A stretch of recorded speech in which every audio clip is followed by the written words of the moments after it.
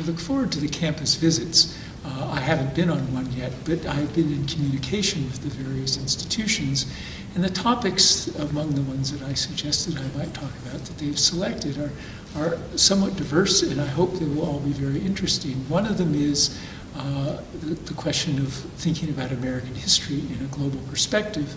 Another one is quite different, that comes from the work I've done in intellectual or cultural history, which is about the relation of modernist aesthetics in painting and urban politics, in which I suggest in New York one can see over the 20th century a mutual, not just similarity, but an actual interaction between the two. And another topic that they're interested in, I suggested looking at the Declaration of Independence in a global perspective, both its influence and how it spoke to the globe and what kinds of more than American elements are in it. And finally, a question of American exceptionalism was something that they were anxious to have me talk to history classes about that.